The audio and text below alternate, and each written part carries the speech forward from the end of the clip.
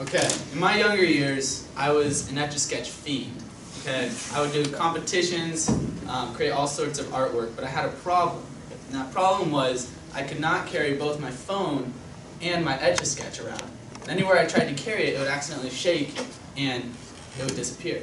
So we developed an app where you can carry your Etch-A-Skertch on your phone with you. And so, pleased to show you Etch-A-Skertch. Ertch-A-Skertch. Yeah.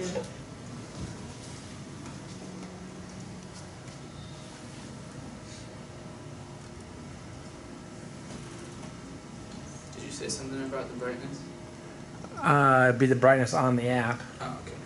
If you, I don't know, you have to either turn it down or turn it up. I can't remember what we figured out. Down. Down. You slide down. Not all the way, I don't think.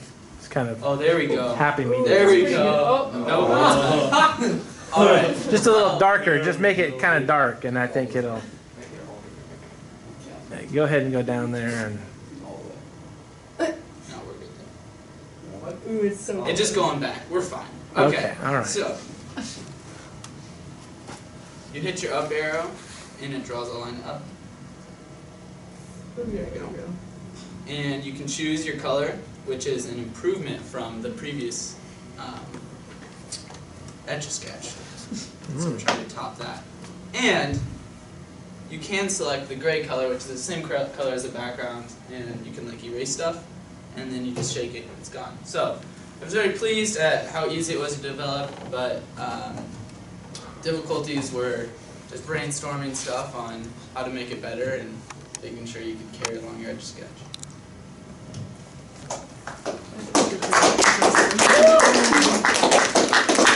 nice. That's good. Yep.